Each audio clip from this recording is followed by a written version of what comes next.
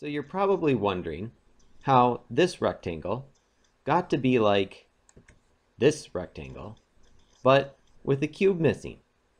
Well, let me show you. First, let's start with our original rectangle. Then, let's split it up into 4 pieces. Now, let's move the bottom piece to the right, and this piece to the right as well. And finally, we'll move our last piece into place. There we go. Now we have our rectangle again. But, wait a second, there's a little bit of a gap there. Let's fix that. Okay, that's better.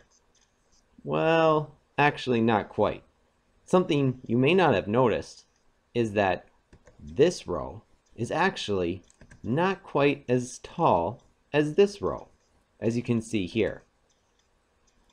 So let's move back to its original position.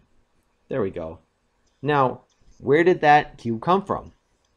It actually came from this space right here, as I'll show you by splitting this small space back into the original cube, like so. 1, 2, 3, 4. And there you have it.